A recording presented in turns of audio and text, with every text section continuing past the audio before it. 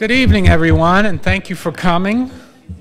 I'm Terry Osborne, Interim Regional Chancellor of USF Sarasota Manatee, and I have the pleasure tonight of introducing to you Dr. Phil Wagner.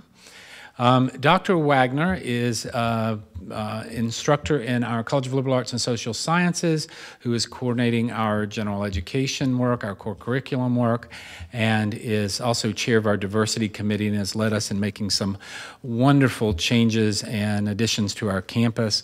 Those of you who know Phil will appreciate my tongue-in-cheek remark when I tell you that Phil is single-handedly making America great again.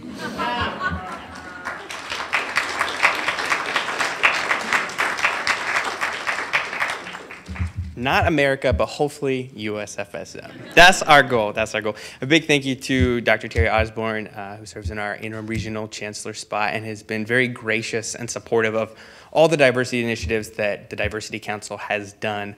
I'm up here just to give a few really brief remarks. I'm a communication person and I can belabor all day, so I've limited myself to 3/4 of a page. Give me just a second. I have to give a few thank yous and then just a few housekeeping items as well. I've got to give thanks to the Chancellor's Diversity Council. I chair those efforts, but I am certainly not alone. The council is a 22-person large force for change on this campus and has been wonderfully supportive. And so we're really excited to come together and sponsor this event this evening. To also give a shout out to the Multicultural Affairs Committee, who has sponsored some food for us very generously. So please hang around after the talk to get some nibbles. But before we nourish our hunger, I know there's going to be some good food for thought tonight, and I'm really honored to be up here introducing Dr. Charles Davis. About a year ago, when the Chancellor's Diversity Council first convened, we knew that we wanted to have a space for some tough conversations. Part of being in diversity and inclusion work is not always hugging it out and talking about unity. It is really exposing blind spots, talking about weaknesses and areas for growth. And USFSM is a community-grounded institution, and so our successes are community successes, and often our blind spots are some of the very blind spots that our communities have as well. So we wanted to hold a forum like this where we can bring in not just members of our university, but people from outside, from local Sarasota, Manatee places to come together and have these conversations together. So tonight, I'm really honored that we are joined with Dr. Charles H.F. Davis, and I'm going to give you just a brief background to him and what he does. So tonight's speaker, Dr. Charles H.F. Davis III, is a prolific and engaged scholar of race and education. In just the short amount of time that I've spent with him, I've been very challenged in even my own views. He's a wonderful guy, and he's nice, which I like as well. He spends his life doing just what we outlined above, having tough conversations, especially about the role of race and equity in education. So a perfect conversation to have at a place like this. Dr. Davis received his bachelor's and master's degrees just up the road at Florida State University and his PhD in higher education at the University of Arizona.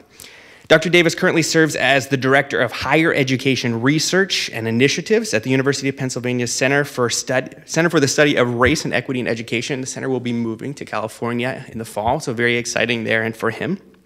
Dr. Davis has worked extensively in race and equity, and his work has been published widely in many national mainstream and research outlets such as the Chronicle of Higher Education, Ed Week, Inside Higher Ed, Academe, Change Magazine, Color Lines, and many, many more. So as I prepared to read his extensive biography, he let me know that he is just a normal person doing normal stuff like the rest of us. So rather than tell you all about his work, I'm going to open up the floor for him to do just that. So will you help me in giving him a giant round of applause and welcoming to our campus? Great. Thanks so much. Good evening. Good evening.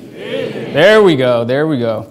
Well, I'd like to first thank you all for being here. I'm sure that there are a number of more relaxing things that you could be doing here in Sarasota. So I appreciate you taking the time out of your schedule to spend some time together and also with me to engage in this conversation. I'd also like to thank Dr. Wagner, as well as the committee on which he and others work, who thought it not robbery to bring me here to be discussing these very important and timely topics as it relates to race and equity in higher education. My experience in this is both short and long in many different ways. In the shorter version, I've been at the Center for the Study of Race and Equity for 3 years formally in this particular position, but for the last 5 years since the center was founded 5 years ago. And in that time, I've been doing a lot of different types of things, some of which involve trainings and professional development, but also really studying and getting to understand some of the really important climate-related issues on college campuses throughout the country. But in long form, I've been Black all my life, right? Surprise. And so in that, I've experienced and tried to understand what it means to be Black in an educational system that fundamentally has not valued who it is that I am, where it is that I come from, and the perspectives and contributions of people that look like me and look like others. And so in that way, this has been a lifelong journey. In some ways, that is coming to a culmination of being back in the great state of Florida. As Phil mentioned, I went to Florida State University. I don't know if there are any other Florida State folks here, no? Any UF folks? Stuff to watch out for, okay. I mean, we won the last several games, so I think that puts us in a good position. But nevertheless, again, I'm very happy that we're here today, and I just want to talk about some sort of grounding before we begin our conversation. So I think it's really important when we're engaged in these types of talks that we build what I call a container for the conversation. So often we get into these conversations, right, and they really quickly escalate. And partly we have not built a container within which to hold a conversation of this magnitude. And so in thinking about that and the work that we do, we think about what we call the 4 agreements. And this is emergent of some work that happened in the K-12 space. But how do you engage in a courageous conversation? And some of these agreements include being willing to speak our truth. So as we get into the question and answer portion later, it's going to be really important that we honor our true stories, that we represent truly our voices and opinions, that we're not unwilling to share those, because truth is where we have the opportunity to learn from one another, right?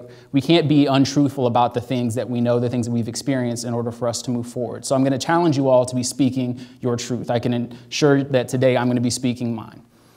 As we're moving past this idea of speaking our truth, I'm also going to ask that we stay engaged.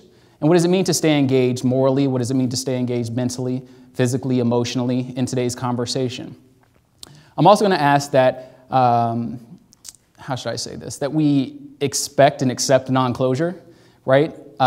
This stuff has been going on for a really long time. Today is not going to solve all of that. We're not going to be able to get through everything in one particular conversation. But hopefully, as Phil's mentioned, this being one of the first of a series of things that will happen here, this will be a point at which we can start so that this conversation can continue after today. And then the last thing that I'll ask is that we lean into discomfort.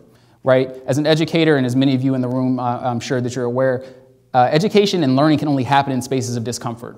And so I'm asking that we lean into the discomfort, right? The uncomfort that's going to happen perhaps in some of the conversations today. And that we understand that discomfort and feeling unsafe are fundamentally different, right? I'm pretty sure that we're in a safe space for the most part, right? Here on this college campus, everyone seems to be, ready and attentive and polite and beautifully well dressed. So everybody's here in a more or less comfortable environment, but it may get sometimes uncomfortable with some of the ideas that are brought up, with some of the stories that are going to be shared. But I'm asking that we lean into that so we have an opportunity for ourselves to learn. So do we think that we can do that? Yes. Do we think we can do that? Yes. All right. So again, as I mentioned, part of what we're going to be talking about today really is going to be this idea of imagination and the role imagination plays in conceptualizing a future different than the present in which we currently live. And in thinking about that, what does it mean for our pathways towards freedom and liberation? Now, most of my own personal work focuses on activism and social movements in higher education. As I'm sure you are aware, this is a very popular thing that's been going on for the last several years. I've been studying this particular topic for the last 5 years. I began this work in 2012 with an organization you may be familiar with called the Dream Defenders. The Dream Defenders is a coalition of Black and brown youth here in the state of Florida that originally became a part of what it was in the wake of Trayvon Martin's murder. Okay, in February of 2012, as we know, Trayvon Martin was murdered. I mean, the courts did not say so, but I will say so here publicly and unapologetically, that Trayvon Martin was murdered in a gated community in Sanford, Florida. And so a number of alumni of Florida institutions, as well as current students, assembled and organized to rally. Right? They rallied because, as we know, George Zimmerman was left free for a period of 6 weeks and went without being arrested. And so they rallied and pulled themselves together, organized a 40-mile march that took them 3 days from Daytona Beach to Sanford, Florida, where they later occupied the Sanford police station, shut that down, and were able to get charges issued from the state formally. And so since that time, I've been engaged in the work with the Dream Defenders. Many of them are friends of mine. We organized together in the wake of what you may remember as the death of Martin Lee Anderson. Martin Lee Anderson was a 13-year-old boy, black boy, killed in a Pensacola boot camp in 2006. And in the wake of that, we as students at that particular time in Tallahassee and other areas worked together to try to think about what we could do to make sure that this issue, one, got national elevation, but two, that the state took appropriate actions that we felt would be necessary. And so in thinking about that, much of my work is couched in that conversation. It's couched in the freedom and liberation for Black people, but also all oppressed peoples throughout the country. So my conversation will be, again, thinking about that throughout the conversation today. So as we want to be talking about this idea, right, the foundations, the racist foundations, rather, of higher education, there's a couple of things that we have to kind of start with. And I think this is particularly interesting in the state of Florida, as it is in a number of places throughout the country. So what I mean by this is, first, that we have to recognize that in the beginning there was settler colonialism and genocide. And so what do I mean by that? That this very land that we're on right now, the land where my alma mater is, the land where many of our institutions are, were occupied by people that were not us, right? That they were occupied by the indigenous peoples of this country, and in order for these institutions to eventually be where it is that they are, those people were removed in a number of different ways, right? The picture that's in the background here is from 1875 at Fort St. Augustine of Native and indigenous prisoners. Okay, and we know that here in the state of Florida, again, we can think about the Appalachee, right? We can think about the Seminoles. We can think about the Miccosukee. There are so many various tribes that we can think about in this state, and some of which we've attempted to even pay homage to with the mascots of our universities, right? The irony. And so when we think about, again, the beginnings of this, we have to recognize that this all started with the settler colonial project, that it was about the removal of these people in a violent way, right? And not something that was just through the actual murder of those individual bodies, but also the cultural genocide that took place, right? The idea that those people weren't good enough as they were and had to be reformatted into a way that white supremacy, as I will name, thought it needed to be, that they had to look more images in images that were more European, right, in order for them to fit the settler colonial project. So we have to understand that everything about higher education at its beginning starts with the project that was settling and colonizing America. And of course, we didn't stop there. We know that, right? So that my ancestors came here as slaves, right? They were brought here as slaves. And in that way, the institutions at which we work and the institutions that we attend are also part of that same foundation. And so I'll give a couple of examples. So first, we have Thomas Green Clemson, the person after which Clemson University is named after. Now, Thomas Green Clemson is a native Philadelphian. He's an engineering by trade, but married John C. Calhoun's daughter, and upon John C. Calhoun's death, was bequeathed the Fort Hill plantation. And so then he began running that plantation, was very much invested in the cotton production that was happening on that plantation, and upon his death, he gave all of what he had in terms of his fortune and his land to the state of South Carolina. And the condition was that you must build an institution with his name that would be then led to help train and develop the men in that particular state. And so we think about, again, what's necessary in order for these places to exist. Now, not only was that part of the conversation then, but the fact that Clemson University itself was built on the backs of prison and slave labor. There were Black children as young as 12 years old building bricks that would later become the main central part of this campus at Clemson University. And so again, what does it mean to think about the racist legacies of our institutions when they were fundamentally built on land that was toiled by Black people, right? The bricks that were actually led to building the buildings and edifices that are on those campuses were by prison labor. How many of you are familiar with the 13th documentary that's come out? I know we have Netflix people. If you don't have a password, I can give you mine. Okay? And so we know that part of chattel slavery converted into this mass incarceration that started very early on, right? And so 500 and, I believe, 29 African Americans were primarily responsible for the labor that later built Clemson University between 1899 and I think 1909. Oh, we don't want that.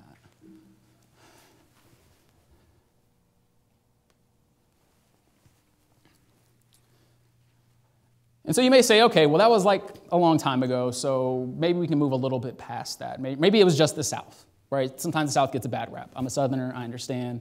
I think the grits are obviously better here. Right, but it's not something that just happened here. It's something that happened in a lot of other places, and people that are even more well-known than Thomas Green Clemson. So who am I talking about? You familiar with this person? Yeah. Woodrow Wilson, right, 28th president of the United States, but also the former president at Princeton University. Princeton University is right across the road. I've done a number of different things there with my colleagues. And as you may remember, the students at Princeton University, sort of took up a side and said that we want to have this person's name and legacy either properly contextualized, but also removed from what is the Woodrow Wilson Public Policy School. And so the interesting thing about Woodrow Wilson, of course, we have sort of nostalgia wrapped in amnesia, as Michael Eric Dyson would say, right, is that we don't necessarily think about the legacy that that person has and what it means to have that represented on its campus. And so when we think about the legacy of Woodrow Wilson beyond being the 28th president, we have to think about what it meant to be president at that particular time. We have to think about what it meant for him and his trajectory that started at the university, who was a faculty member there initially, was a historian of sorts, and then later to become the president. What it is that he did there and what he had done during his presidency. So Woodrow Wilson is credited with the resegregation of a number of federal agencies after Reconstruction. Now, even for his particular time, this was something that was considered rather radical. The presidents before him thought it more meaningful to integrate African Americans into leadership, into supervisory roles, right? Even Abraham Lincoln had Frederick Douglass, right? But not so much for Woodrow Wilson. Even more so in his historical writings, right? There's a constant and consistent demonization of African Americans, but even more so a praise of the Ku Klux Klan. And we're familiar with the Klan, right? I mean, we're in Florida. I think we have to be, right? Originated in Indiana, obviously has been present here for a very long time. And so much so that his writings about the Klan were valorized in the historic, terrible film known as, anybody? Birth of a Nation. And so when we're thinking about, again, these legacies, right, these histories, that there are folks like a Thomas Green Clemson, a Woodrow Wilson, right, who are almost immortalized in these spaces on our campuses. So what does that mean for the constant reminder of these people and their legacies as we see them daily in our lives as students on campus? Now to sort of bring it home, right? So when we're thinking about John Wayne Reeds, University of Florida president, 1955, 1967, a very well-known person that was against the integration of the university, had denied admission to as many as 85 African-American applicants, one of which would later protest that to the Supreme Court in 1964 to gain their admission, and also had made some disparaging remarks that were very much homophobic. But at least at one point, I'm not sure if this actually turned over, but the Student Union was named after him as a former president at University of Florida. And so the organization that I mentioned at the beginning of this conversation, the Dream Defenders, the local chapter there in Gainesville, thought that they needed to say something about that. And so they went to the Student Government Association, occupied that space, and said that we want this name to be changed. And not just changed in general, that we wanted this name to be changed in recognition of the first African American that was admitted here, somebody who fought for their own freedom and liberation and right to an education. But again, this is sort of that trajectory, right, of thinking about how these particular individuals, all of whom are white, but also all of whom are men, I don't want to miss the gendered component that's happening here as well, right? That we see how this stuff happens over a period of time, but ultimately how the vestiges of those things are represented in very symbolic and personal ways. Names on buildings, statues in the middle of campus, right? Paintings in various halls and libraries, right? Now, I know this is a rather small campus, but at almost every campus I go to, I look for the old white man room. Inevitably, before I even really try to find it, I walk into it. And you all know what I'm talking about, right? It's like this hall, and there's like all these beautiful paintings with gold leaf rims, and there's, you know, these different figures that are all former presidents or deans or something like that, right? And we've sort of contemporized this where we have pictures in places that are on frames. But we see this, right? And we see that these are reminders, and these are not reflections of even the complex, diverse nature of our campuses as we see them now, right? But we're so committed and invested in those things. And so I wanted to start here so we have a bit of a historical understanding of how these things have played themselves out, but continue to play themselves out over time. As you may know, again, with the Woodrow Wilson School, Princeton decided not to take the name off. They thought that it'd be better to use it as a learning opportunity to teach students. Now, whether that's going to actually happen, I'm not sure. But I've actually done some work with the policy school, and it came up. And so it's interesting, again, how we sort of continue to invest and reinvest in these legacies without truly being honest about what they were and not being willing to depart with them because of what they mean to our institutions. So what does that say to someone like myself? What does it say to other people of color, right? What does it say to even women on those campuses as well, right? That their narratives are very much erased and not a part of that conversation. So now I want to talk about a case study of racism in urban higher education. So as I mentioned, much of our work at the center and the work that I direct is around what we call campus climate assessment. So essentially, we are wanting to understand what the climate is like for students and professionals in the places in which they learn and work. Do they feel like they're having opportunities to interact across difference, right? Racial difference, gender difference, religious differences? Are they having opportunities to see themselves in the things that they are learning, right? That the voices that are represented in the things that are being assigned in readings, maybe the films that they're being assigned to watch, reflect the diversity of the voices that are in that classroom and the diversity of the students that are present. Right? We also want to know whether students are experiencing, and faculty and staff as well, harassment and discrimination, right? And we know that that's something that's been happening for a very long time. Now, what we do have regularly, right, are offices of equal opportunity or some sort of compliance-based office that deals with things in HR, but often we don't have these things for students. We've started to see a manifestation of diversity offices or a chief diversity person or task force and committees that are starting to look at these things. And so they bring us in to get a real formal assessment of people's lived experiences. And so we come in and we do dozens of focus groups. We talk to anywhere between 200 and 300 people during our 3 or 4 days on campus. And then we take those learnings and we distill them into themes and we present those back to administration. Now I'm going to give you one guess about what the administration often does with this information.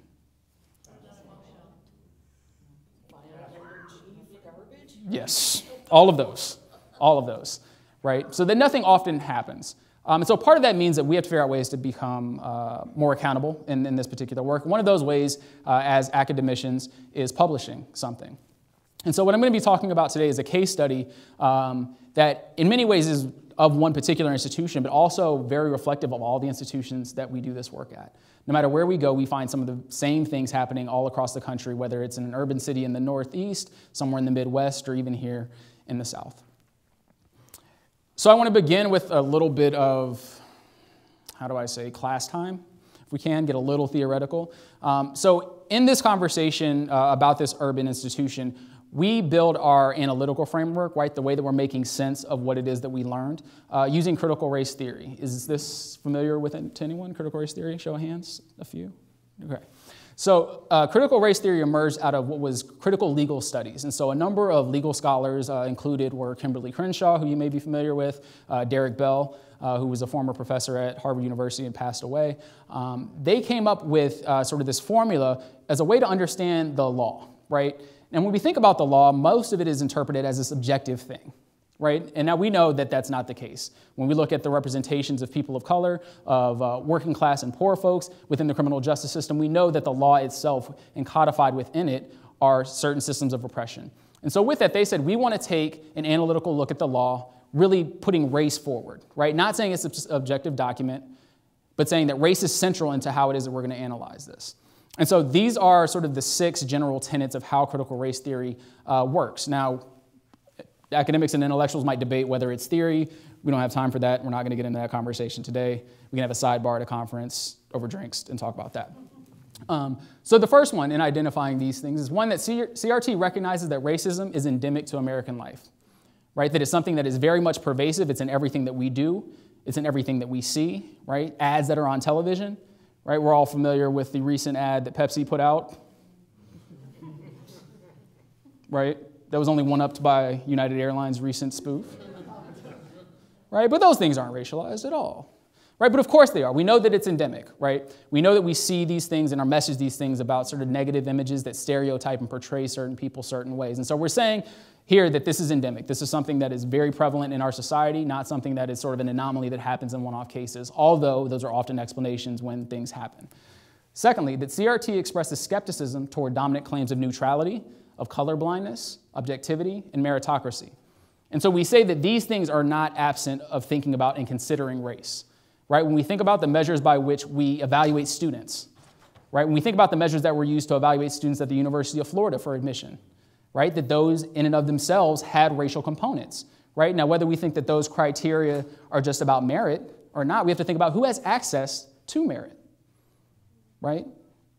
And so part of that is about a racialized conversation. Third, that CRT challenges ahistoricism and insists on a contextual and historical analysis of structures. So part of at the beginning of this, right, is that we don't have an ahistoric perspective, that we're not without understanding properly the role that history has played in the manifestations of racism in higher education.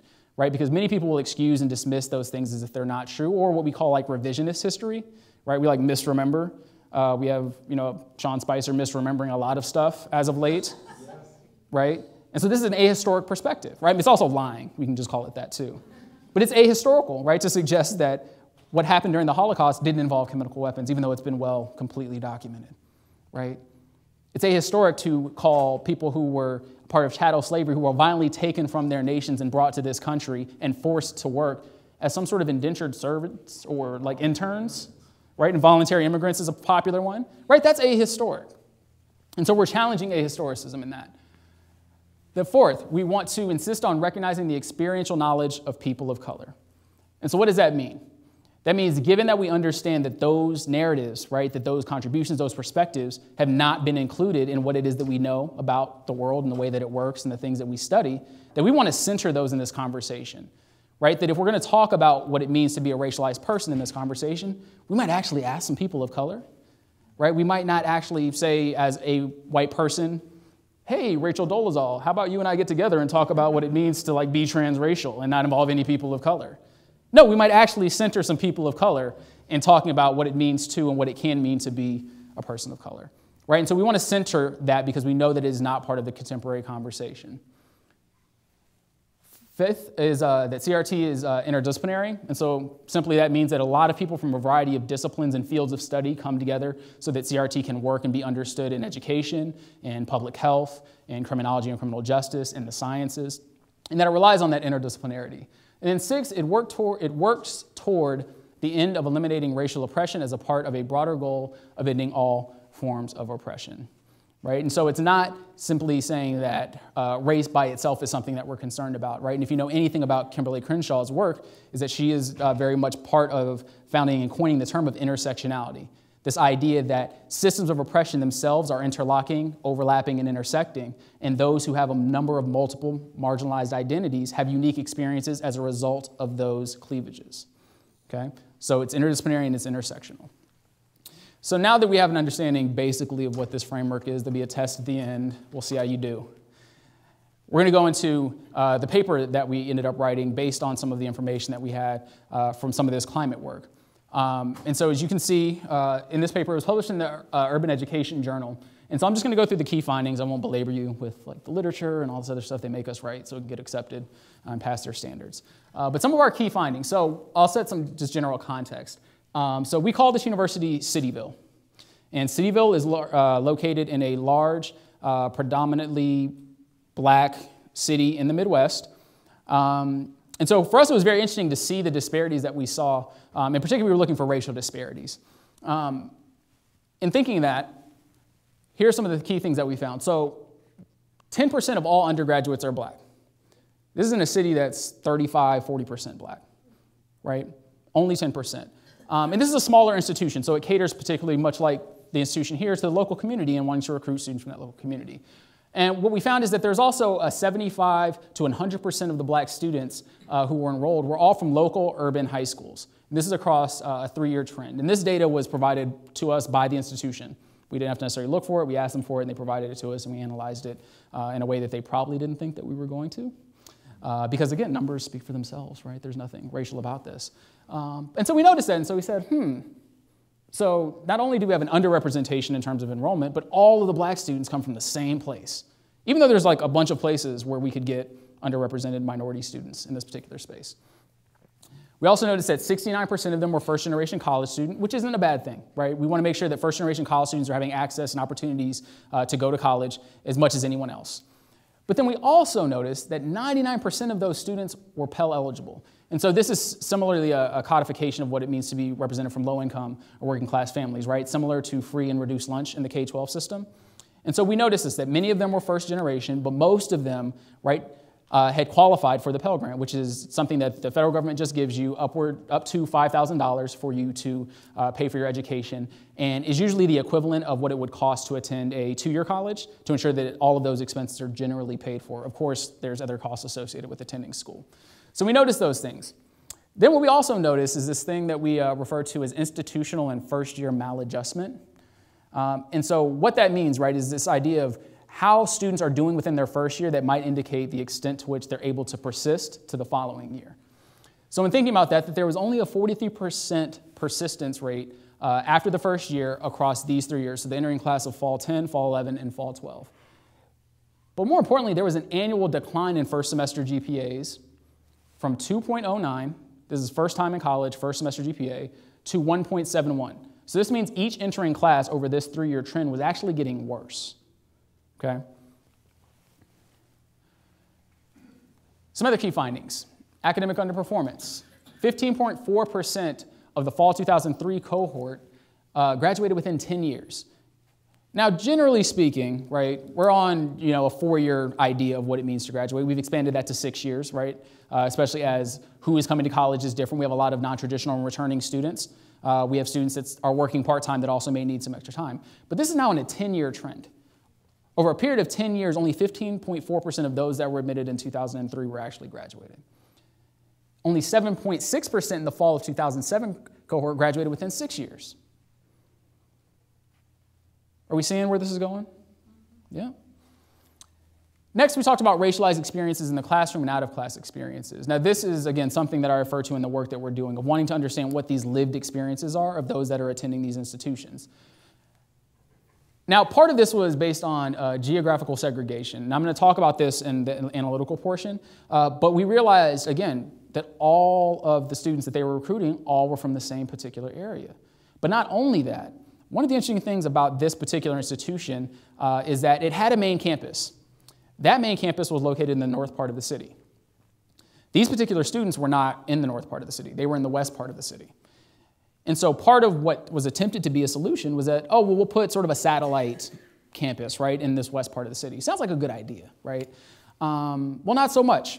And so this satellite campus, which was very much like this, it was one building, significantly smaller. It was one building in the west part of campus, and in that particular building, you could only have one major. So this is the closest building that represents this particular institution in this one part of town, and there's only one major to choose from, and it's urban affairs. And so as we were thinking about this, part of our questioning was, well, why is this and how did this come to be? And so when we talked to students, many of them, right, as we're thinking about those numbers, the financial numbers, the intersections of class and race, that it would take these students between 90 minutes and 2 hours to get to main campus. Now, I don't know about you all. I am moving to Los Angeles, so I have to get used to this, I guess. But that would be one hell of a deterrent from getting to class. There's also a city in the Midwest. You can imagine what the snow is like, and inclement weather of trying to navigate that without having a vehicle, right? And also the perception within that community. Many members in that community thought that the entire university was this one building. They weren't necessarily people who were enrolled, but they thought that the entire university was this one building that was on the west side. They didn't even know that there was a main campus. And so again, we're getting into the analytical portion of how much even more significant that is in a second. Students also dealt with a number of different forms of stereotyping, right? And this is common, right? We see this a lot of other places, that often faculty, assume certain things based on the students and the bodies that they show up in, right? We also assume something about their ability to learn, their capacity for, displaying some forms of genius. And so in many ways, students were experiencing stereotyping, and that would affect their grades. That would affect how people taught to them. That would affect how people singled them out in front of their peers and made a spectacle of them based on these racist stereotypical assumptions. Next, microaggressions and microinvalidations. Have we heard of microaggressions before? Yeah? Right? So often these small, seemingly insignificant things that happen, things that, people of color and women and members of the LGBTQ community often have to question because of the systems in which we live, right, are happening regularly and ultimately have a cumulative effect, right? And so this could be so much as, asking, well, what do black people think about Barack Obama? Because, of course, he has to be the sole entire representative for all black people, right, in a conversation about race and politics in a political science class, right? That those forms of things are actually violent, and people experience them as violent. So much so that now I have to withdraw as a student, that I don't participate in this class because I'm being made a representative of my entire group. So then what? My participation grade goes down, right? So microaggressions. Also microinvalidations, right? I'll sort of go back into my own story of thinking about this as something across a longer educational journey, right? When I was maybe 7 or 8 years old, I was in class, and we were talking about world history, and they're putting all these pictures up. And, I'm raising my hand because I'm the, really energetic kid and I, want to contribute and participate. And I'm saying, oh, yeah, I went there, this and that, whatever. Oh, yeah, I went there too, da, da, da, da. And, of course, the teacher says, you haven't been anywhere. Stop talking. Right? Because black kids don't travel. Of course, they didn't know. They didn't think about what my lived experience was as the son of an Army colonel.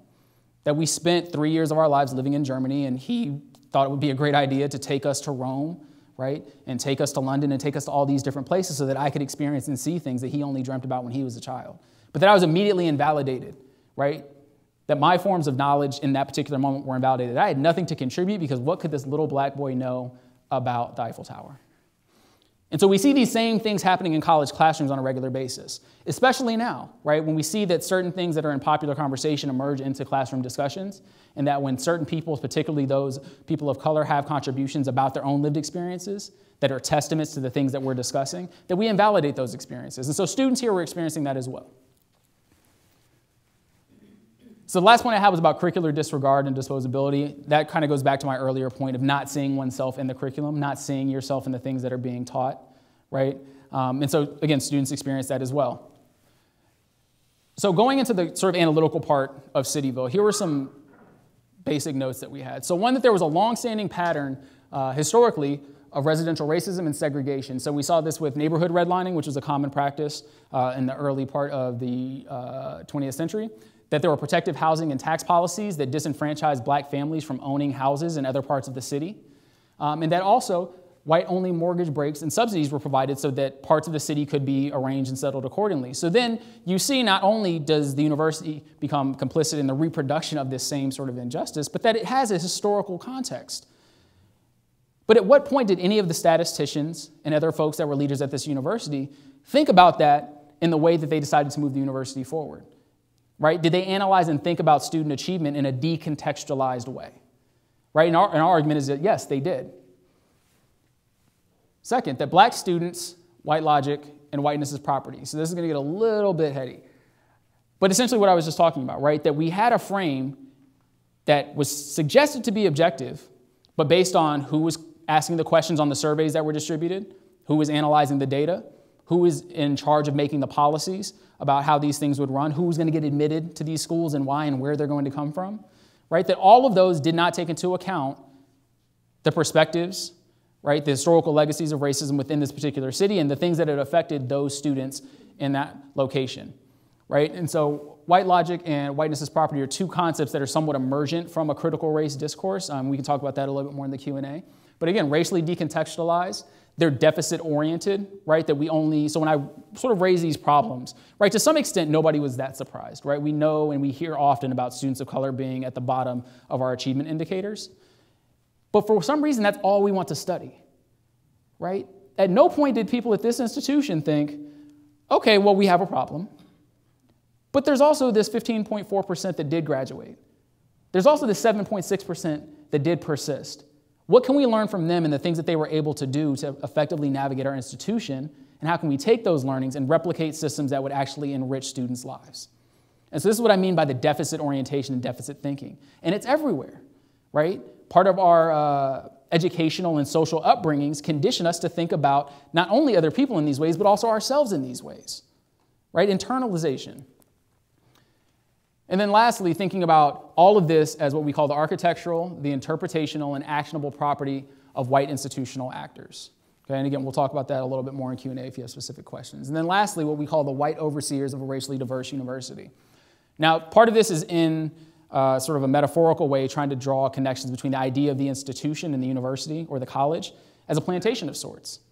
Right? And we can get all into the nastiness of that. But I mean, we also know that, well, yeah, institutions were actually built on plantations by slaves. So it's not that far of a stretch, right? But in the same way, we see the replication and hierarchy of organizations in colleges and universities to be very much reflective of that. So despite the diversification of our institutions, despite that we are enrolling more students of color in these spaces, we are not seeing that the faculty are representative of those students of color, that administrators don't look like those particular students, that those perspectives are not in the highest rungs of our institutions, right? If you took a survey of just the university presidents in the state of Florida, how many of them are people of color? How many of them are women? How many of them are LGBTQ identified, right? And so, again, in the same way, in this particular instance, that almost overwhelmingly the majority of the faculty were white, the majority of the institutional leadership were white. Despite changes in leadership, those cabinets are reconstructed in forms of whiteness. And again, this is in a 35 to 40% black city, right? So how does one expect to be representative in those conversations and in those rooms without those bodies being there, right? Now, racial composition and representation is only part of that. right? We know that we got some black and brown faces in high places, and they ain't really representing for us either. Right, Ben Carson? Right, Steve Harvey? I mean, black men in general. Right, but we have this, right? We have people that are also subscribing to these same ways of thinking, these same ideologies, and are reproducing these same systems of oppression, even though they look like us. Right, so this ain't just a white folks thing, right? We definitely talk about white folks too. But it's also about a way of thinking, right? An ideology, an orientation.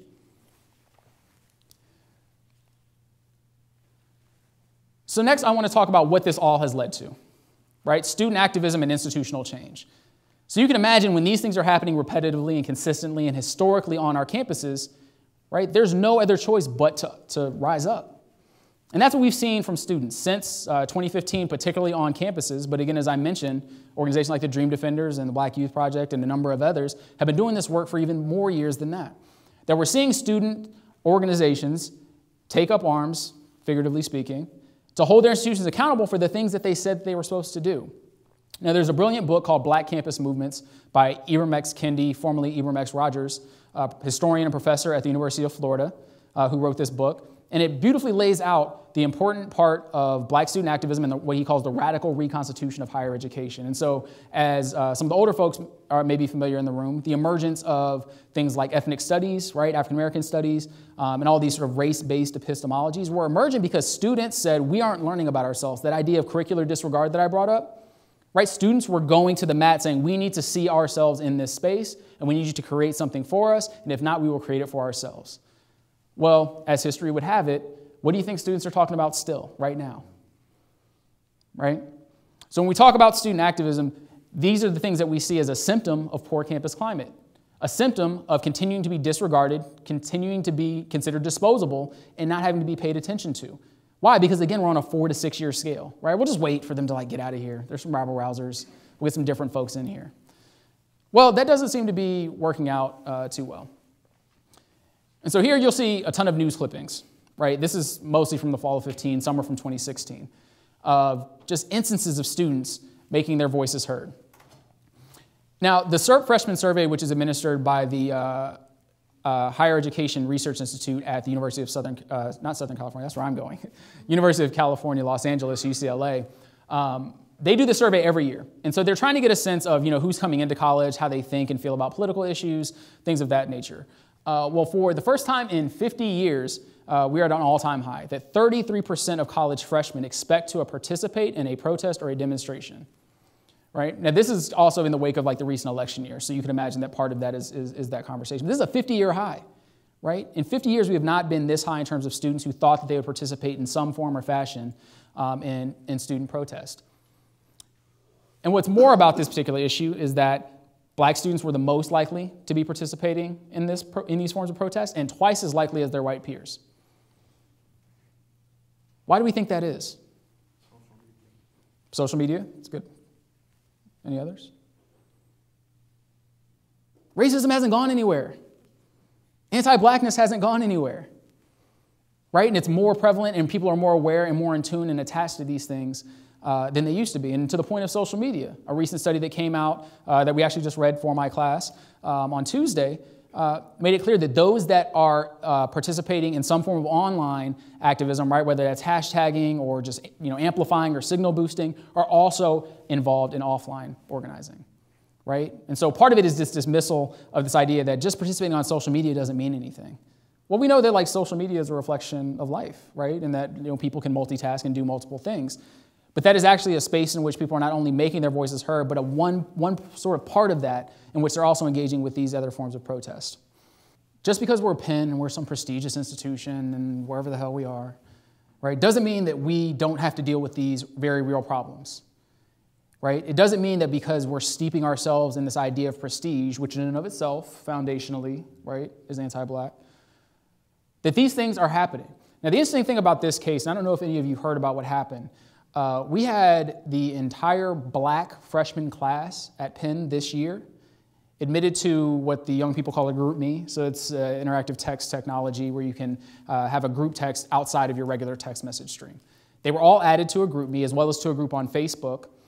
And then they were sent what was called provocative, but I'll say downright racist and violent messages, pictures of black people being lynched, threats of themselves being lynched, all within this digital technology. And so as we were just talking about the importance of technology and the roles of social change, that it's also a place in which racist violence also takes place.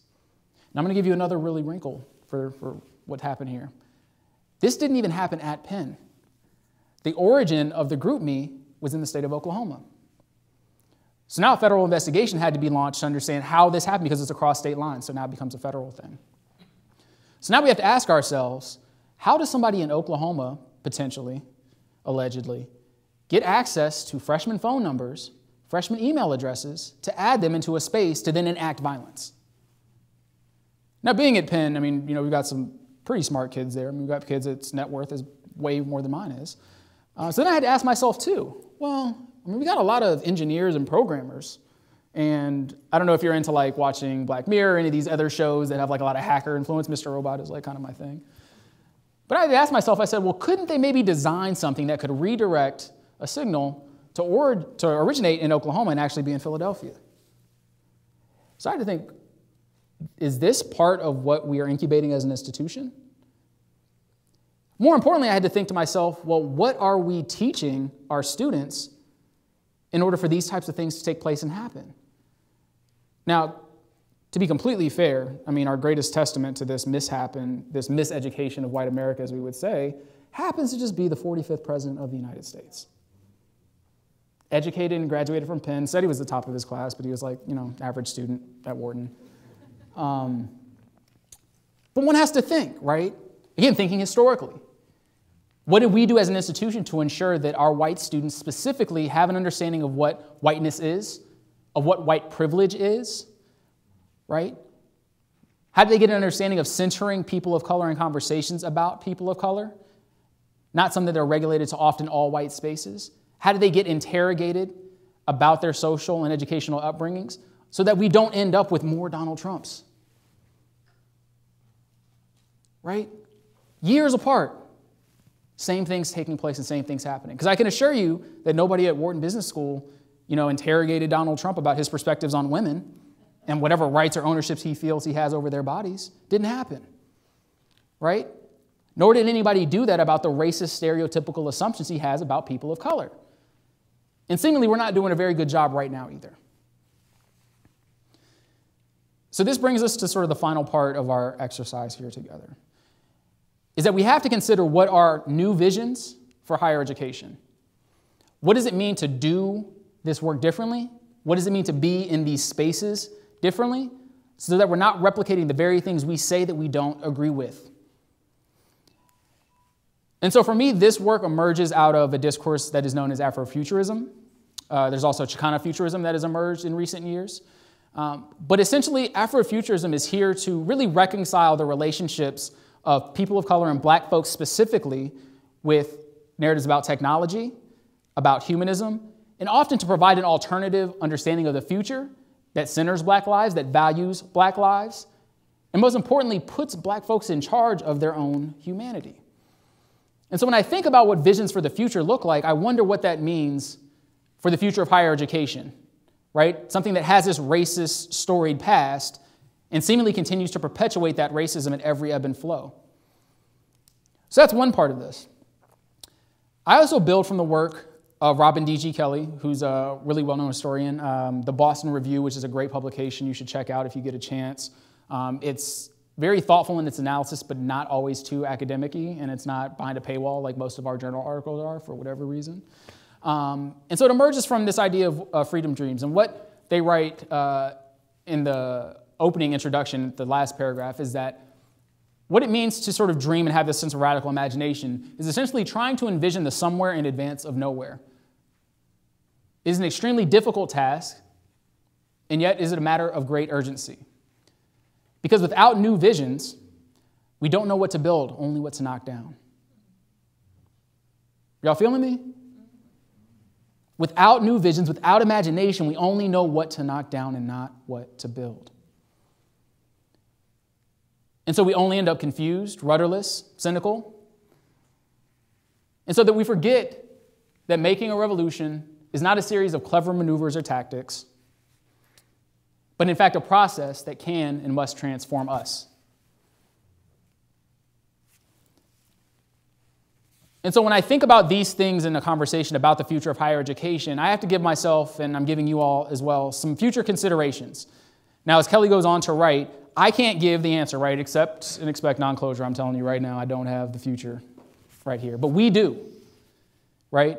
And Kelly invites us all to be a part of that contribution of actually thinking about what a future looks like that's different than our present and that is different than our past. And so the considerations I ask for us are these particular four. There are a number that we could also consider.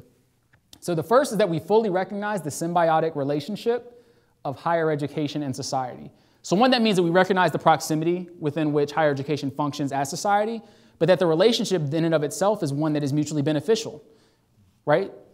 School produces society and society produces school, right? So then what are we actually producing if our institutions that are responsible for educating young people and educating continuing adults are deeply invested in racial violence? Right? What does that mean? And so we have to recognize that, right? As much as what we're seeing here is something that's a function of broader society and vice versa. Again, what Trump is constructing in the form of his imagination in his society is very much indicative of what he experienced in his education at the University of Pennsylvania, right? There's a symbiotic and long-standing relationship. Two, we must divest from oppressive notions of meritocracy and institutional prestige. I think this is really, really important. And I think about that a lot as, I sit on admissions committees and have conversations about admissions, and the way that we sort of rank order students in this very weird way, because we want to be prestigious, right? And so part of the prestige at places like Penn is that selectivity is very, very low, right? So we take a very small percentage of the applicants that apply to our school, and that makes us more prestigious, right? We're not prestigious based on who we admit, but who we turn away. What are we doing? Again, it seems that we as a nation are now becoming more prestigious, right? Becoming more of a power, not by who we're letting into the country, who inevitably have always made this country better, but who we're keeping out. Because it just makes complete sense to bomb someone for bombing someone in their own country that we didn't let in the country in the first place. Right? Same sort of logic. We have to divest from that idea that it makes us more prestigious by not having certain people a part of a community, particularly in the sense of higher education, because we know from a lot of the diversity literature that diversity has a learning outcome, right? We know that organizations are improved by diversity, right? And we reduce that sometimes to diversity of thought, but we don't think about the experiences and the bodies that those thoughts exist in, right? So again, we need to divest from these particular notions.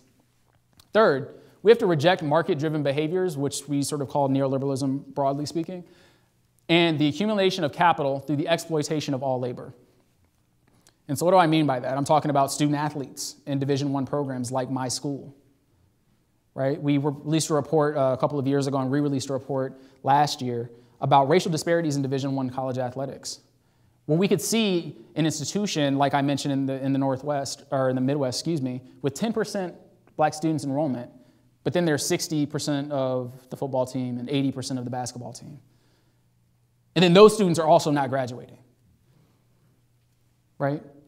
We can see at places like the place at which I work currently and other institutions like us, right? Harvard recently had a big labor strike because they wouldn't pay a living wage to the people that worked in the facilities and in housing and in the dining halls. Harvard University, right? Their endowment's, $37 billion, something crazy? Right? So much so that institutions like ours don't actually have to charge tuition, but we do, and a lot of it. Right? So we're exploiting labor, right? We're creating these margins. We're treating our institutions like businesses. And so we have to divest from that exploitation. And then fourth, we have to rededicate ourselves to engaging in the process of teaching and learning that provides students what W.B. Du Bois would call the means to live a life. And a full life, right? I hear a lot about STEM education. There's a big push for STEM education. We got to get on the STEM train.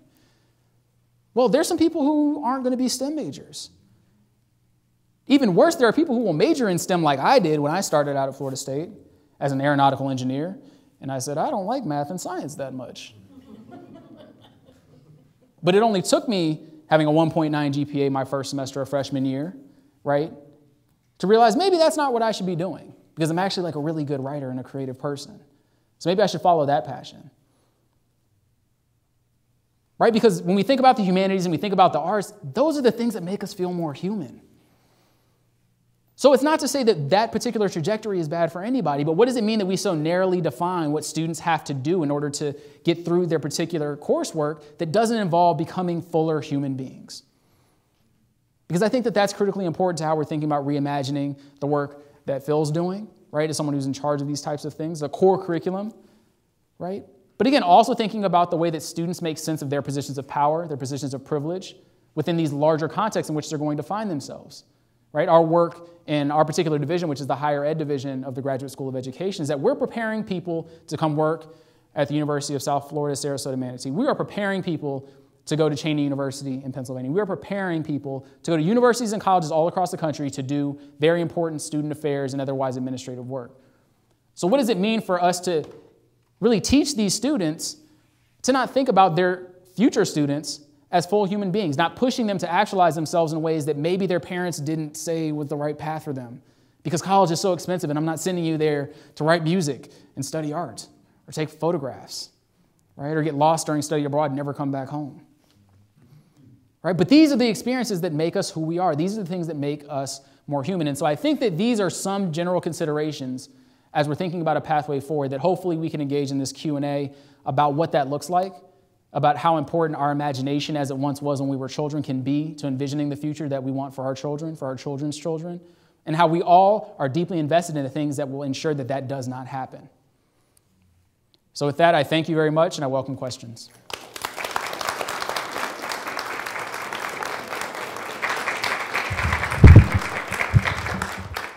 Okay, so I know what you want to do is go get yummy food, and what you don't want to do is have a microphone shoved in your face. But a conversation like this is completely incomplete if we don't have just that conversation. So I'm hoping that some of you will ask questions, provide commentary, criticism, and I will put this mic right in your face. Let me come over here first. I wanted to add to your list about how do you help the students that are entering college imagine, because this is part of the problem. You mentioned 68% were first-timers. Mm-hmm. When you go to college for the first time, you know, imagine again a young girl going to college going in 1964 entering college. I mean, this is just you don't know what you're doing. It takes that first semester to really kind of even get your feet on the ground. But in this day and age, there's an expectation that they'll already have this insight, and they don't. Mm-hmm. So how do you prepare students? That's one of the things that I saw. And then the second thing was, why not be involved in solutions? We had an excellent Herald Tribune article on sentencing. Mm-hmm. And how they discovered the bias in the sentencing. Mm-hmm. Why aren't we looking at being more involved in these kinds of things to bring that up for solutions? Yeah. So those are two things that I saw. Yeah, great points. So I think a part of the first semester conversation is really, really critical. So to me, it's very interesting that upon your first footstep into college, depending on what your major is, you automatically have no choices, right? You have no choices in terms of which classes you take, when you take them, depending on which major you're on. If you're a student athlete, you have no sort of governance over your own time and how you spend that time. And so I wonder if we think about the first semester being something completely different, right? That it's maybe like an audit, like, right? You can audit classes that don't actually count necessarily in terms of grades. Could we think about people having an exploratory part of that first year, right? One of the things that's been really popular is this gap year idea. Okay, we can trouble through that. I mean, so it's been talked about, you know, Malia Obama's taking a gap year before she goes on to Harvard. And so we know that there are advantages of taking that year, right? Figuring certain things out and doing what you can to be better aligned when you go to college. But part of that, too, is that it's steeped in certain levels of privilege, right? Certain people can't take gap years. And we know often for students of color and low-income students, if they don't go right out of high school, they're less likely to go at all. So why not start in the junior high, junior year in high school, to start to get them to imagine this as a potential future and what it might take? Yeah, and I think that some schools are doing that. The problem is that it's only happening at certain schools that have the privilege and resources to make those things happen, and it's not, you know, trickling down in the way that we think that it should. So I think that that's one particular point. In terms of investing in solutions, I actually wrote like a scathing Facebook post of sorts. I mean, I do that a lot. I mean, you'll probably check my social media and be like, why the hell did they invite him here? But part of it was asking my colleagues, like, why the hell aren't we thinking about like things that we can do to actually solve some of these issues. And so there are people that are working on that. I had the fortunate opportunity to do a documentary last year on the experiences of African Americans in education, and not only wrestling with some of the statistics that I shared that are very common, but also people that are doing amazing solution-based work, some of which is right here in Florida, and what they're doing to sort of navigate some of these challenges. So there are people doing that work. It is being highlighted. Of course, we absolutely need more. Thank you. Yeah, thank you. Next, I'm going to come right over here. Hi, thank you for coming. My question is twofold, but it's somewhat rhetorical. You might not be able to really answer it. Two things. How, in your education and travels, how could we recruit more minority faculty and also minority students? Yeah, very, very important question. So I'll say this sort of in two different ways, one of which is for sure going to be controversial. So on the one hand, I think we need to be honest about what is available and offered to folks that we're trying to recruit here. And so a lot of what we see in our work is what we call climate-driven departure.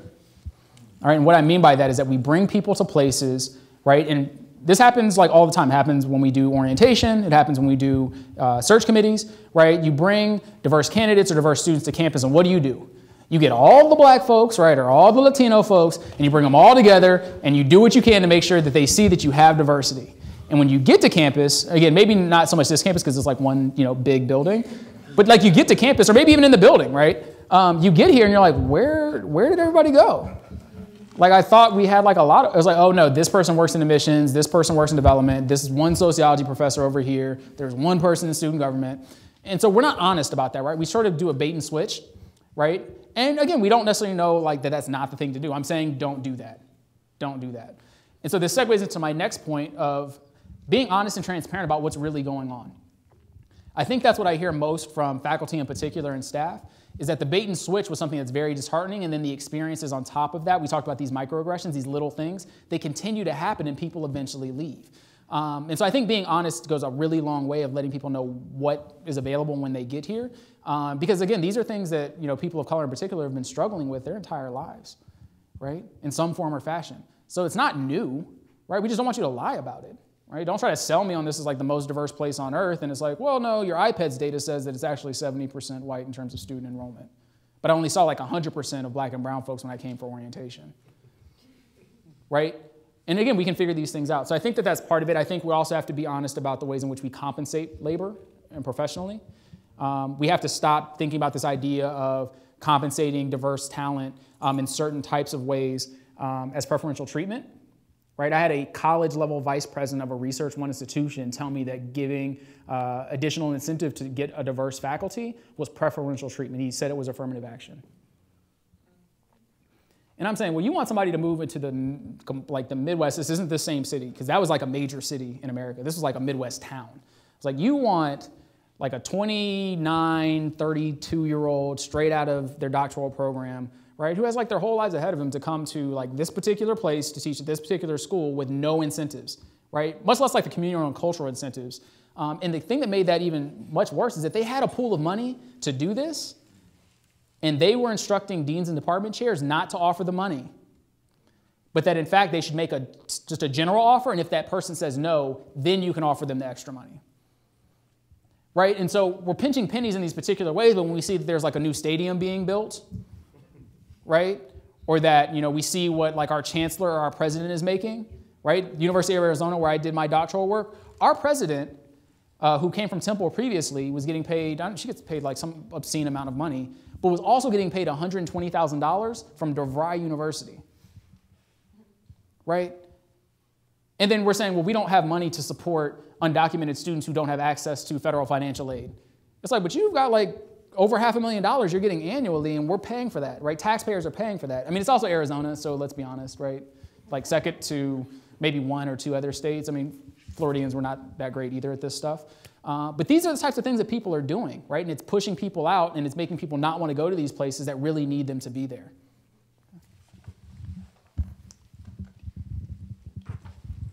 you kind of touched a little bit on my question, but as we kind of expand these efforts for diversity, a big danger and trap that we fall into, and we've even been guilty of it here and other places that I've worked at, is tokenism and utilizing students for photo shoots or to be, like you said, ambassadors.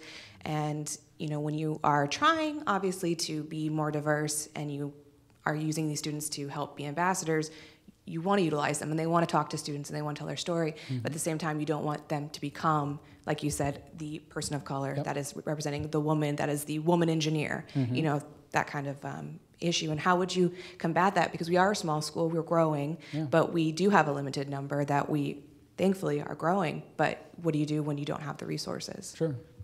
Yeah, I mean, it's a double-edged sword. I'm not going to say that it isn't, right? But I think that when it comes to the burden that it is to bear for the institution, that you have to deal with that. You have to struggle with that in the same way we have to struggle with being tokenized and being alone and being hyper-visible and invisible at the same damn time, as the young people say.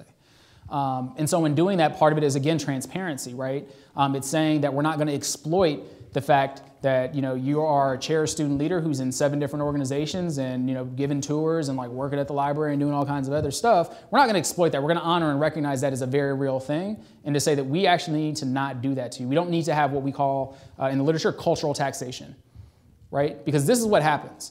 We have an over-reliance on the maximum amount of production of the minimal amount of people. And so this is what I was talking about in terms of incentives, right? We bring a faculty person of color or a staff person of color, and we don't think about all the extra work they'll have to do as someone who's there as a token, right? Like, I advise people that aren't my students because they see me on campus and they say, that's a black professor. Like, we're in a graduate school. I advise undergrads. Julie's in my office all the time, right? I'm not in his major or anything. So I'm doing all of this sort of unpaid, uncompensated labor because of the genuineness of my heart, being invested in education.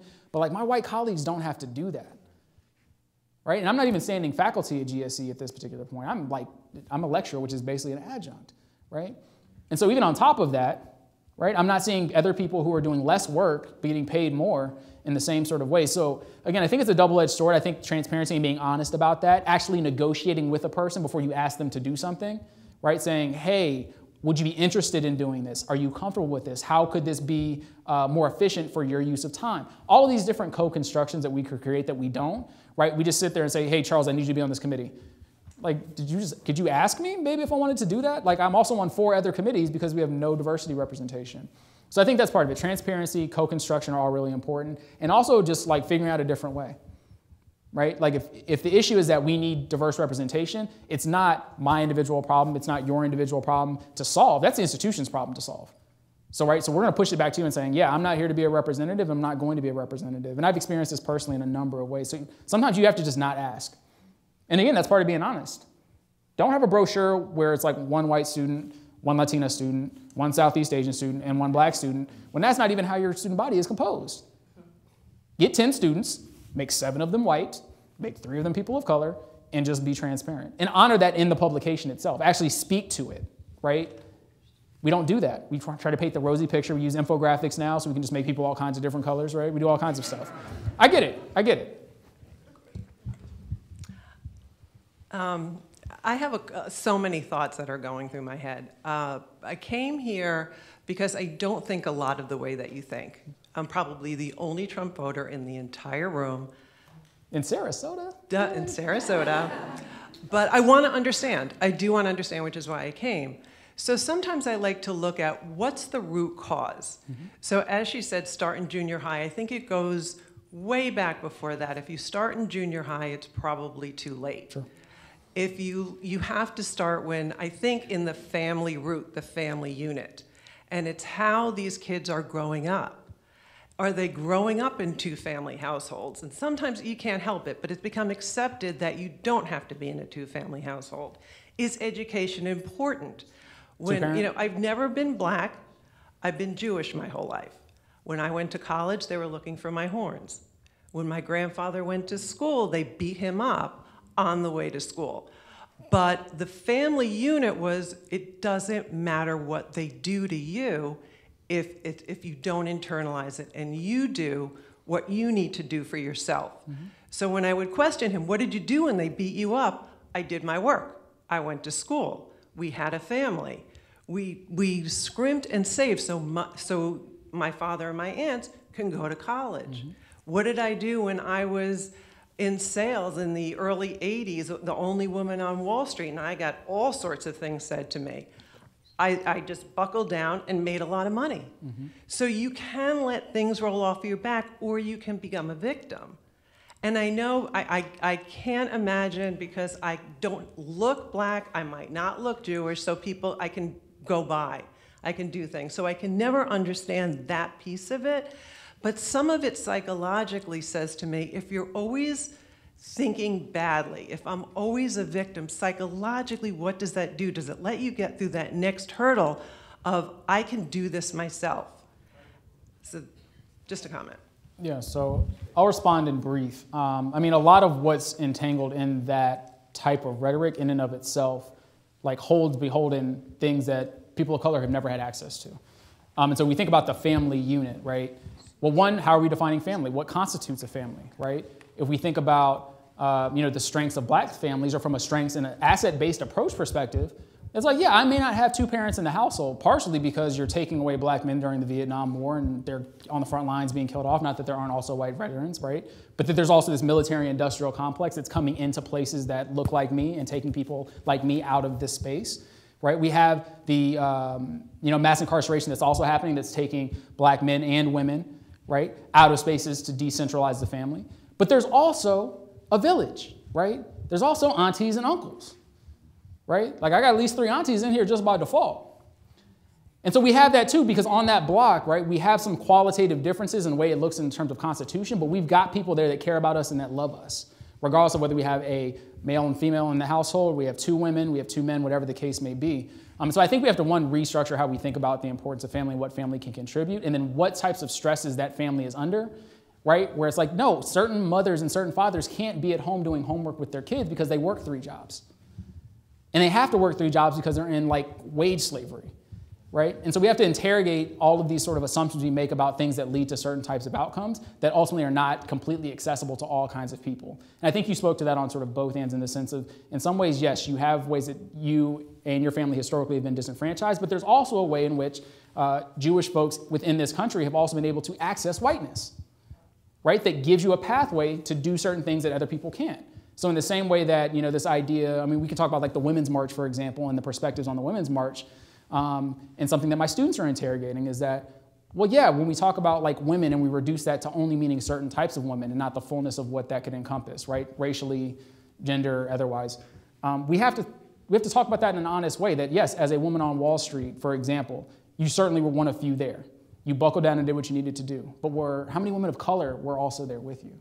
And what pathways were it for them to get into those spaces, right? Were they even allowed into business schools in some instances, right? So I think we just have to always interrogate the ways that we're thinking, and there's so many resources available to be able to work through and talk through some of that, and I'm sure that we can talk more after. We've got time for 2 more questions. So still hold yours for outside conversations, but I'm going to go right here, and if you could just... Thank you for the talk, but one of the things that I was very impressed by what you said about how we imagine the space, and all the conversations or all the comments I've heard is, well, this is the subordinate group, how do we move it up? But if you look at it in terms of when we deny opportunity to even one person or any of the small group or the large group, we could have a cancer cure from these people. Mm-hmm. We all benefit when we provide opportunities to everyone. And when we're saying, oh, this is the group that needs to pull itself up in some way. And when we say, oh, what kind of family was the child raised in? The point is, every family is dysfunctional and functional in some way or the other. Can we snap for that? And when we've all been to family reunions, come on. And when we have the paradigm, oh, the parent wasn't there, so what? That mother or that aunt or whoever it was, doesn't matter where the child gets the love and the support. What matters is the child get the love and support. It shouldn't be where it came from when you said about, well, it's the village that do it. When we begin to imagine that from this group that didn't get the higher education, We have denied X number of cancer cures, X number of people who could be providing energy to the source. That way of thinking will only change the bigger picture. Otherwise, it is always this little thing we are changing, and it's not the structural change that we are doing. As long as we do the bigger picture structural change, I think then only can we imagine a better future for everyone. Yeah, so not only are we limiting, right, it's also erasure, right? We erase the people that come from these spaces that have made these contributions. So I'm like immediately thinking about the immortal life of Henrietta Lacks, right? And so you can Google it, there's like a trailer of it, but Henrietta Lacks is a black woman that the NIH exploited her genes in order to find like a number of different cures for things, completely erased her from history, right? Now, there's also a different conversation in the context of when we think about white supremacy, right, and sort of like genetic hierarchies, right? I mean, Steve Bannon has said like, oh, so many different things about that. But then you think about like the actual discoveries and things that have been made from the cells of a black woman who was like basically ceased to exist to the majority of the world. And so I think that that's important too, that it's also an exercise of white supremacy in these ways to engage in erasure. I think what you also sort of mentioned was this idea of like needing to ascend to a particular place. And so when I think about imagination, this is what I mean. I mean that we're no longer saying that what we need is to have simply more seats at the table of the powerful. We actually need to reconstitute relationships of power within society, because it's not going to do us any good if we still abide by certain forms of power and domination of which we are now the head, right? And so this is partly why like intersectionality is so important as we think about liberation and freedom for black and brown people. And this is why like men of color particularly get critiqued, and rightfully so, because they see themselves as simply swapping places with white men.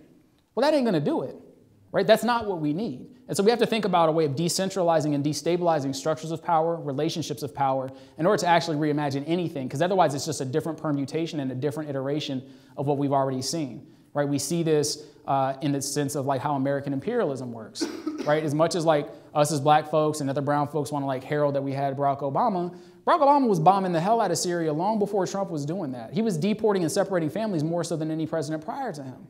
Right? Now, this doesn't necessarily mean a specific individual personal indictment, but it does mean that if we just simply secede and take ownership of existing forms of power, existing forms of domination, that we're simply driving the vehicle. Okay? Would you take 2 more questions? We'll keep them moving. I'm going to stay. Hi, I'm so glad I made it. Thank This you for was coming. unbelievable.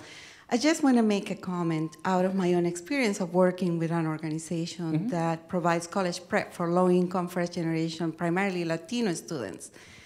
I think the value of looking at the family is really key, because we are doing some multicultural, multi-generational work. We are trying to change the framework. There are so many families that have never seen anyone going to college. They don't even have an idea what it entails. Yeah. And so how are they going to foster that culture of college going in their children?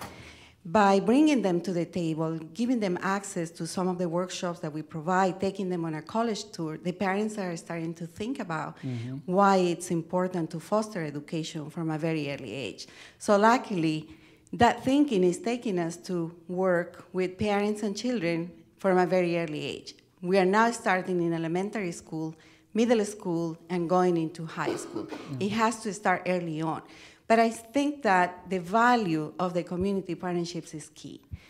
The college with community agencies like the one I work with, and also the churches and any other entity that is promoting youth development, child development, have to be at the table. Yeah. So this is about access, right? Like essentially, when we think about the imagination, right? Our imagination is often expanded by experiences. For many of us, that was like introductions to literature, being able to like access ideas that were imagined by someone else that we can then conceptualize. And so in this instance, that's exactly right. If the institution only stays within the institution and doesn't go out and engage with the community, those folks will never have access to a space like this, even envision themselves here.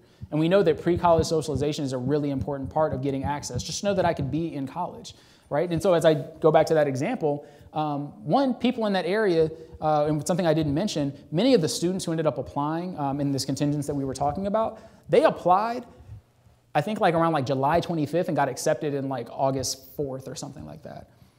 Partly because, one, they didn't necessarily know the institution was there, or they thought it was this one building, or they had ended up getting rejected from other schools. And so you can imagine the frustrations and challenges of not even being able to understand what's accessible to them in the immediate space, having to make this knee-jerk reaction just to get in somewhere, and then stumbling through the entire process. But there could have been better and more intentional outreach exercises similar to like the community partnership that you mentioned. So that's really, really important. And when it comes to the early intervention, when we think about this idea of the achievement gap, and I put that in quotes intentionally because what it becomes is actually like a resource gap that then leads to a skills gap rather than achievement, is that we know that as early as 3 years old, right, a child's trajectory can already be charted based on where they are for literacy. Right? We also know that the reading scores in 3rd grade are used as predictors to open up prisons. Right? Florida is like one of the biggest, perpetuators of that. We're doing it in Philadelphia and in the state of Pennsylvania as well. Right? So then we have to say, well, what are we invested in, right? We have privatized the prisons. We have allowed people to make money off the exploitation of prison labor. And we're using the 3rd grade reading scores of Black and Latino youth to decide how many prisons we're going to build and how many beds we're going to have in them, instead of saying we could actually invest those dollars into literacy programs that would ensure that they don't become incarcerated. But we don't do that, right? Because we're invested in these things that are about making money and amassing wealth. I'll be brief, which is hard for me to do, but I'm going to promise. Take your time. I'm very interested in further dialogue in the future, should you come back, on the disparity along the K higher ed continuum in education. Because for me, what I have seen is that you have inner city, urban, suburban education along K-12, and then you have your HBCUs, private institutions, and your state universities, all that have various missions. And then we talk about all of our education that we have with all of these diverse learning systems.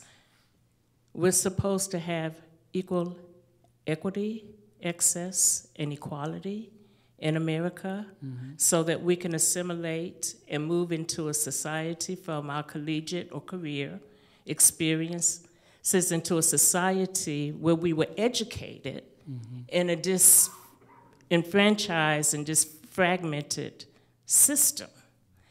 So to me, it's a little bit complex. Because I do believe I'm an arts integration coordinator. I believe in the value of creativity, imagination, and innovation and learning. And I can tell by your beautiful outfit.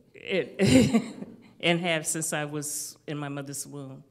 But I do think that it is important for us to understand the various systems of education and how we still, despite of knowing that there is racism, sexism, genderism, and lack of understanding of multiple complexities as we try to educate within this United States of America. Yeah, and that's why it's going to take a community, right? That's why no one individual person here will have the answers, but we have to be in conversation with one another about that. I think the interesting piece about how we think about education, at least in one context, and education related to labor, is that wrapped within this idea that we have to teach young people to value education, we simultaneously devalue labor. Right? Now, I know I'm not the only one, and this is across generations, I think, where your parents at some point intervened, right? You got some bad report card, and they asked you, do you want to work at McDonald's? Right?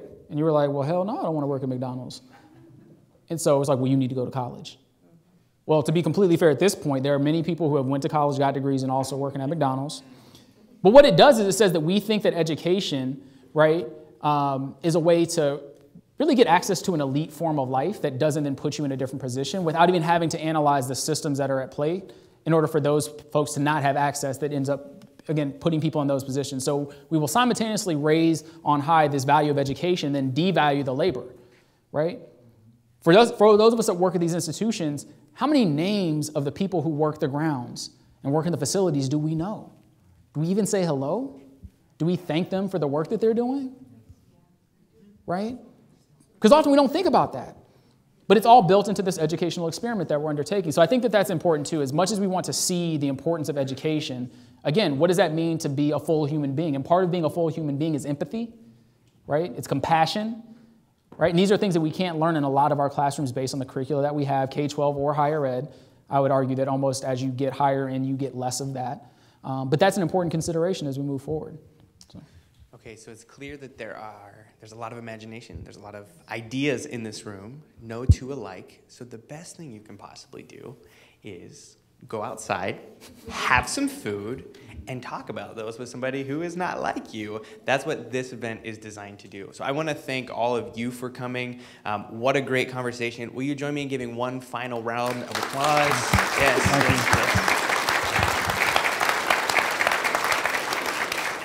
So take your time.